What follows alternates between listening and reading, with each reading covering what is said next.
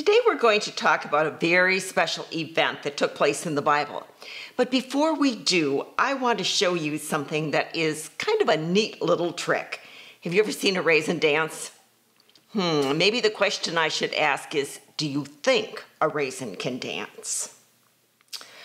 Well, let's just see if we can make a raisin dance. It might sound strange, but let me show you what I mean. I have some raisins here. I'll take a handful of them. They look sort of shriveled up, don't they? Did you know that they used to be grapes? Then they got dried and they turned into raisins. Watch what happens when I drop them into this glass. Are you watching? Watch very carefully. They go to the bottom and they come back up. Keep watching. Watch them. They're rising. They're ascending to the top. It is so awesome. It's like they're dancing, right? Yes. All right. Those raisins are really excited about being in the glass. They rise to the top, they ascend, they go back down, they do it again and again and again. They're excited. And our Bible story today has some really exciting things happening in it too. The raisins ascended to the top of the glass. Have you ever heard that word before? Ascended means something is going up. Like an elevator ascends up to the next floor. An airplane ascends up into the sky. A hot air balloon ascends up into the clouds. There was a special time in the Bible when Jesus actually did that. Today, we're going to be talking about Ascension Day, the time that Jesus ascended into heaven. These raisins that I had before appeared to have all of their juicy life out of them. It had been drained away. They looked kind of dried up, but they got new power when I dropped them into the glass. In this week's story, not only are we going to hear and learn about Jesus' ascension into heaven, but we're going to learn about a special gift that the disciples would be receiving soon after the ascension that would equip them to do the job that Jesus wanted them to do. They're going to have the power to tell others the good news, that Jesus came, that he died, that he rose, and that he will come back again. The disciples will be getting the power to teach people how to be followers of Jesus and how to obey his commandments. It's a great gift.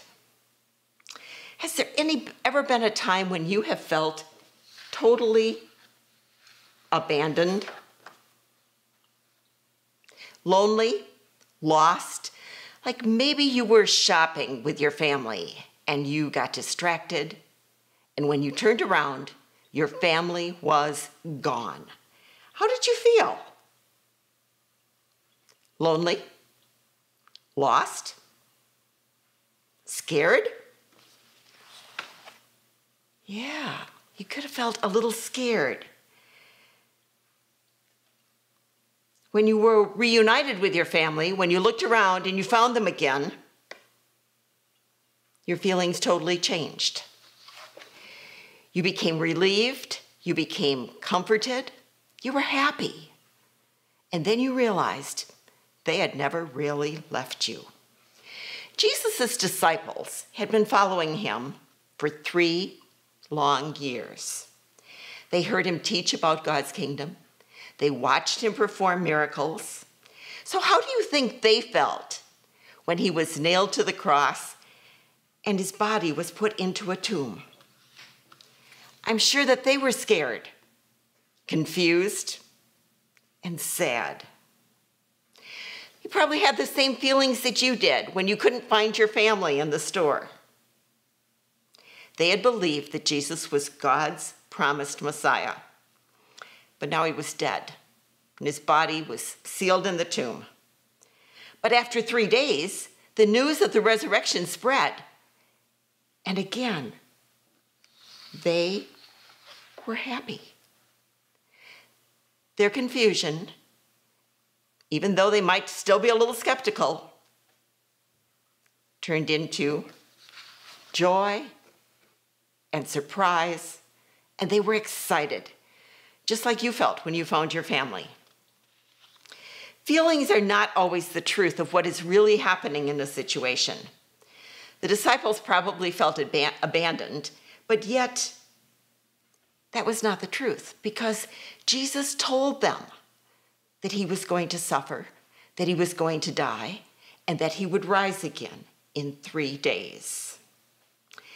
So even though they knew it was going to happen, when they actually saw it happen, they didn't know what to think.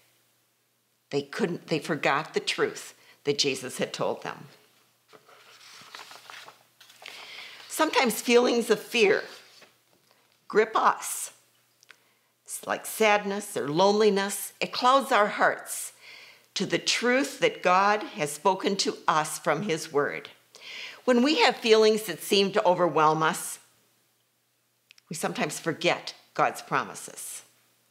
And that's when we need to grab our Bibles, we need to search the scriptures, we need to read about the promises that God has given to us.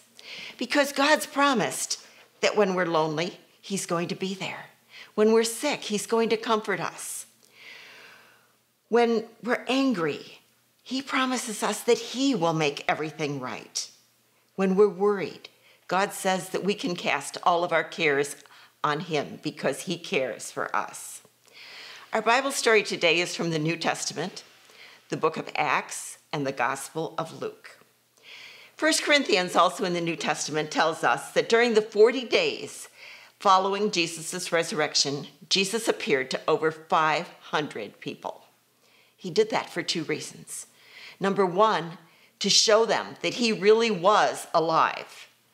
And number 2, to teach them more about God's kingdom. In our lesson today, we are looking at the last time that Jesus was on this earth and his ascension into heaven. Jesus knew that he was going to be leaving earth very soon. He directed his 11 disciples to go to the Mount of Olives outside the town of Bethany for one final meeting with them. And when they arrived, Jesus appeared. His disciples had been with him often enough since his resurrection that they began to find some hope. Hope that had gone away after he had been crucified and his body had been sealed in the tomb. The disciples had hoped for 3 years that he was going to be the Messiah that had been written about for thousands of years. They thought that this Messiah was going to save Israel from the harsh governments and from the other people that hated them. Jesus had tried to tell them that this was not his plan. He had a bigger plan. They couldn't even imagine it. They could not comprehend what Jesus was really up to. And so they asked him, "Lord, is this the time for you to give the people of Israel their kingdom again?" Oh, they wanted so much for Jesus to say, "Yes, this is it. Let's go to the temple in Jerusalem and let's set up a throne." But that's not what Jesus said. Jesus said, only the Father is the one who can decide the times and the dates. That is not for you to know. And so they didn't get the answer that they wanted. But Jesus continued. He continued encouraging them. He said, the Holy Spirit will come and give you power. You are going to be my witnesses to people everywhere. You are going to tell them about me in Jerusalem, in Judea, in Samaria, and in every part of the world. He reminded them again of who he was, how he had suffered and died to fulfill the prophecies of the Old Testament, to fulfill what the prophets had said and what had been written about him in the Psalms. And he gave them some very important final instructions. As he was getting ready to leave, Jesus told them that he has a job for them to do. The job description is in the Great Commission in the book of Matthew. Therefore, go and make disciples of all nations, baptizing them in the name of the Father and the Son and the Holy Spirit, teaching them to obey everything that I have commanded you. The same instructions that Jesus gave to his disciples are the same instructions that he gives to us as his followers. We need to spread the good news about Jesus.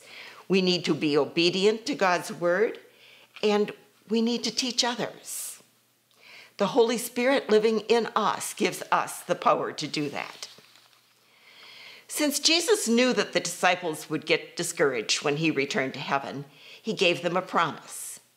Surely I am with you always, even to the very end of the age.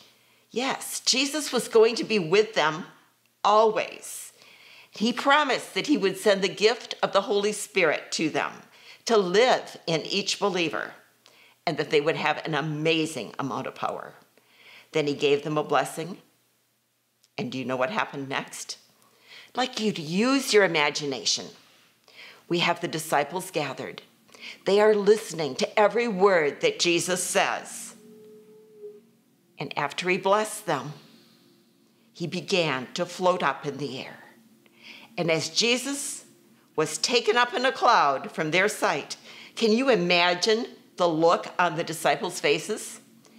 Can you imagine as they saw him go up into the clouds? They must have just waited and tried to get that last glimpse of him. Maybe they shielded their eyes so they could see just a little bit longer. You know when you have a balloon that's filled with helium and it slips out of your fingers? The same thing happens. You watch it. You follow it going up into the sky to get that last glimpse of it, just to see how high it's going to go. And maybe you shield your eyes again, just to see it one last time. That's like what happened with Jesus. That's what happened with the raisins that we saw earlier in our lesson. They ascended to the top of the liquid. But the raisins fell back down, but Jesus did not fall back down. He did not come down. He was gone. What do you think it felt like to be one of the disciples as you stood there and watched him disappear? Do you think you were maybe a little sad because he was gone? Or did you wish that you could have gone with him?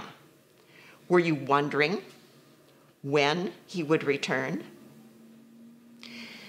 Let's think back to sealing Jesus' body in the tomb. He was put in the tomb. I have three cups here that we're going to use, and I have a rock that's going to be Jesus. Jesus was put into that tomb. And then when they went to the tomb on resurrection morning, Jesus was not there. Where did Jesus go? Can you imagine the feeling of the disciples? Where could they find him? They were confused. Where did he go? Did somebody take his body? Or did he really raise from the dead, like he had said? The same thing has happened again. Jesus was here. He was on earth. He was with them. And now he is gone again. Yes, they are confused. Do you think we would be a little confused too? Do you know where our Jesus stone has ended up? Do you think it's here? No, it's not. Do you think maybe it went here? Yes, there it is. Jesus is now in heaven, and the disciples are left here on earth. We left the disciples gazing up into the sky, and all of a sudden, 2 men dressed in white stood beside them. "Men of Galilee," they said, "why do you stand there looking up into the sky?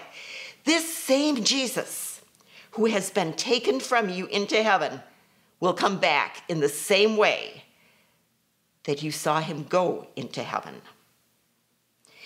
These men gave the disciples a promise that day. Jesus would return to earth just as he left. He is coming back. The disciples did not realize how long of a time it would take for Jesus to come back. They thought, maybe a few days, maybe 3 years, maybe 10 years, maybe 30 years, maybe. They didn't know. It's been over 2,000 years since Jesus ascended into heaven, and we are still waiting. But we know he's coming back because he has promised. We do not know when he will be back, but we need to be ready. Jesus had given the disciples some clear instructions. They had work to do. There was no time for them to lay on a blanket, staring at the sky, wondering where Jesus went. There was no need for them to sit around waiting for him to return.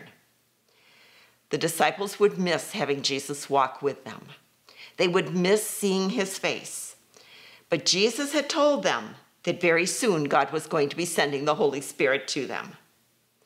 And there's one really important thing, one more thing that we can learn from this lesson. The disciples obeyed. The book of Acts says that as Jesus went up into heaven, as he disappeared, they worshiped him. And then they obeyed. They went to Jerusalem, filled with great joy, and they waited. And while they waited, they praised God. They were all stirred up with energy and with excitement, just like those raisins that we saw earlier. They were so filled with excitement, so filled with joy. And even though Jesus ascended into heaven and the disciples could no longer see him, he did not leave them alone. He sent the Holy Spirit to be with them. And Jesus does not leave us alone. When he died on the cross for our sins and was raised to life on the third day, and when we believe that, the Holy Spirit lives inside us, and we're never alone. Wherever we go, Jesus is with us. Jesus understood what the disciples were feeling. He understands what we're feeling, because while he was here, he experienced those same things. So when you're feeling lonely, maybe missing your friends, when you're going through a difficult time, you are not alone. He understands what you're going through. Jesus understands what life is like for us.